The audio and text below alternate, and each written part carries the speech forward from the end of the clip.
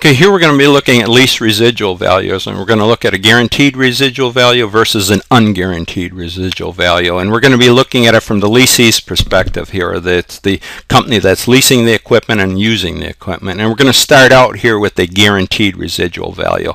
And what we're going to look at is how it fits into our amortization schedule here for this lease. So first, for our amortization schedule, we have the lease payments here, and then we have the expenses here. Those would be executory costs, the maintenance costs, and so forth here, taxes, and then we have the financing cost. That was the interest expense in this case here, and then we have the principal reduction amount here, the reduction of the lease liability here.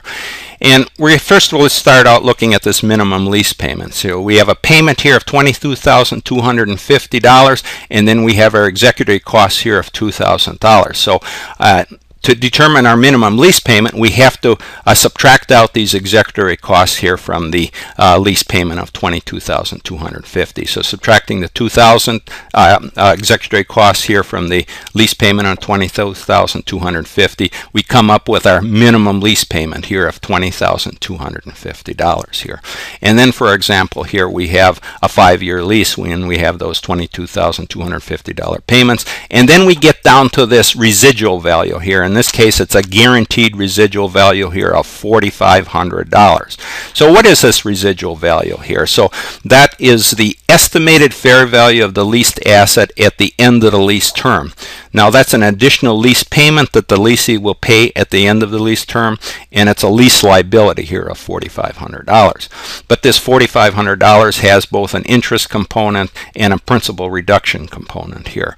And the lease, this guaranteed residual value, that would be recognized at the end of the lease or at the end of the 5th year, but our payments are at the beginning of the year, so we have to discount this $4,500 back to its present value at the beginning of the 5th year here. So again, using a 9.5% discount rate here, we discount that back. Its present value is $4,109. Subtracting the $4,109 from the $4,500 payment gives us the interest component here of $391. So the next thing we have to do is we have to determine the capitalized amount here on this lease here. So how we do that here is we take the present value of those minimum lease payments here of $20,250. We discount those back for 5 years at 9.5% in this case, and their present value here is $85,140. Now we have to include in this capital amount here for this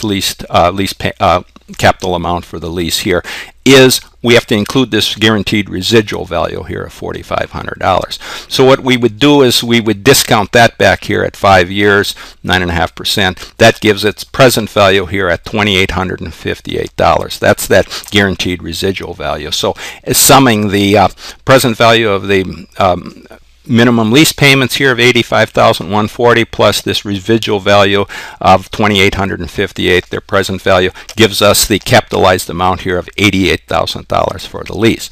So what we would do here to amortize this lease, we would take the minimum lease payment amount here of $20,250 and subtract it from the $88,000 capital amount, and then we come up with our new balance here of $67,750. Take that times 9.5% for a yearly interest rate. That gives us an interest component here of $6,436. So subtracting the $6,436 from the principal, or that minimum lease payment here of $20,250, gives us a principal amount here of $13,814. So what we have to note here is this interest component plus this principal reduction component always equals the minimum lease payment here of $20,250.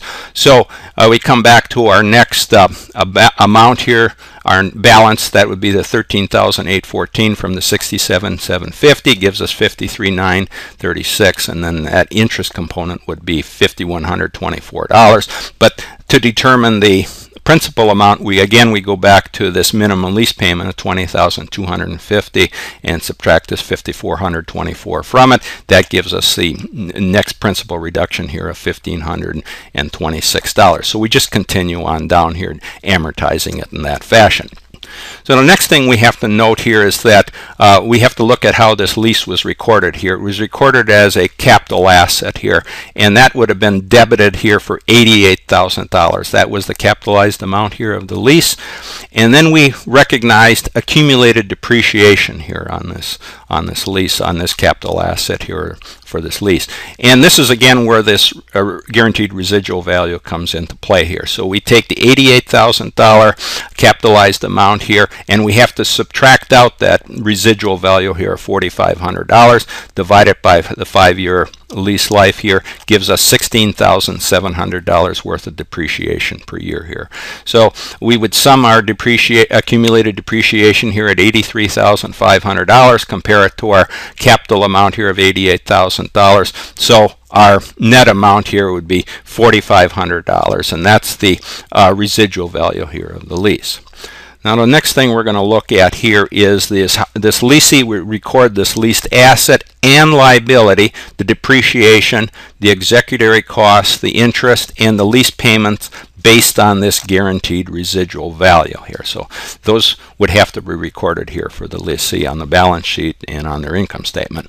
But let's concentrate on this residual, this guaranteed residual value here of $4,500, and look at how we'd recognize any gain or loss here on this residual value. So let's look at the first case here is if at the end of the lease the residual value, its fair value of the residual value here was $2,000. Now that's less than the $4,500 guaranteed residual value that is guaranteed here. So what we would do is we'd be recognizing a loss here. We have the $4,500 guaranteed amount less its fair value of $2,000 here, gives us the difference here, gives us a loss here in the capital lease that we'd record here for $2,500. Then we also have this interest expense component on this residual value here of $391 from our amortization schedule here, and also the lease liability component of $4,109. That's a reduction here in our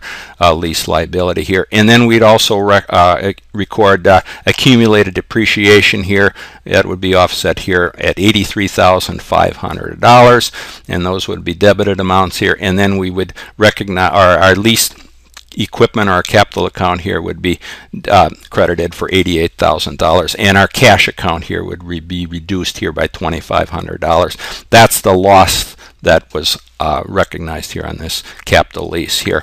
And then let's look at the case here. If at the end of the lease the residual value, its fair value here was $7,000, that means it's greater than the $4,500 guaranteed residual value. So in this case, we'd recognize a gain here. We take the $7,000 fair value of this residual value here at this point and subtract out the $4,500 guaranteed residual value. So the difference here would be $2,500 gain that we'd recognize here. So we would credit or debit our cash account for $2,500. Again, our interest expense account here for $391. The release liability here of $4,109, and that's again for this residual value here. And then our accumulated depreciation, that would be debited here for $83,500. And then the leased equipment account, that would be credited here for $88,000. And then again, our gain here would be, we'd recognize that here for $2,500. And then one last item here. When we're working with these amortization schedule to determine our total amounts here, all we do is sum our columns here for each of the years here. So we could determine our total payments, our total interest expense here, and our total executory expense, and then our interest expense and our principal amount here. So you can see our principal amount here was reduced by $88,000, and we started out with a balance here of $88,000, and it comes down to a zero amortization here at the end. And one other thing here, this payment amount here, $115,750, that would be the totals here of this executory expenses plus our interest expense here plus the principal amount here. So you can just add up all your amounts here, the executory expenses plus the interest expense plus the principal reduction amount here should equal the total payment amount here.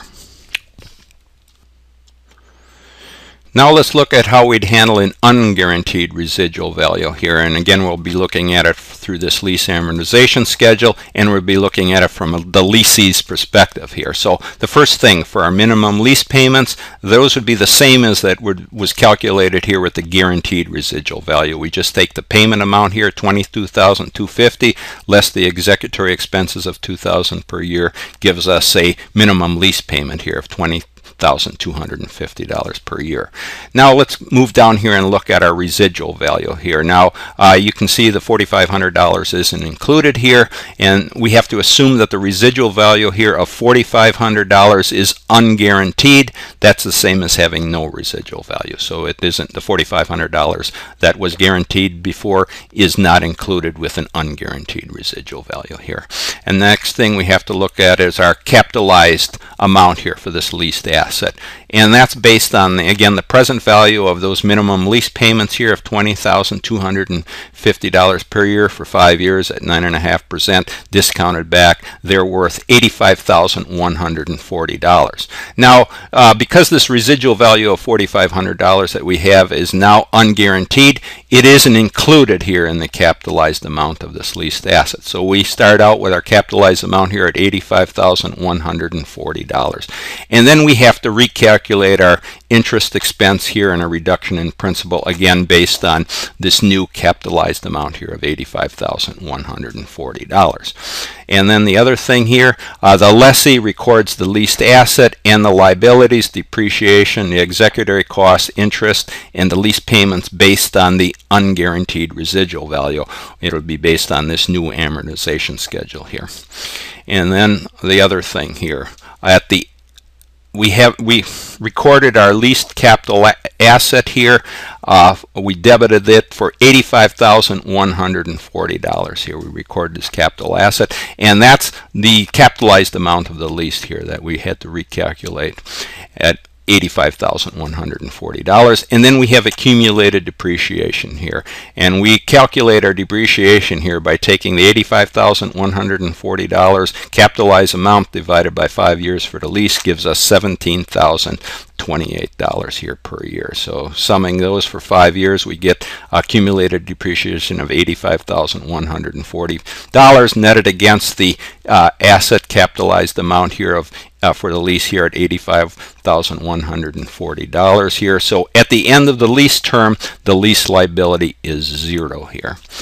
And assuming the leased asset is fully amortized and fully depreciated, as we've shown here, no entry is required at the end of the lease term except to remove the asset from the book. So there's no residual value included here, and no calculations required here. So then the other thing is just to note here that summing our amounts here for our total payments, our executory expenses here, our interest expense, and our principal amount here, those are all recalculated here based on the based on not including this residual value of $4,500 since it's unguaranteed.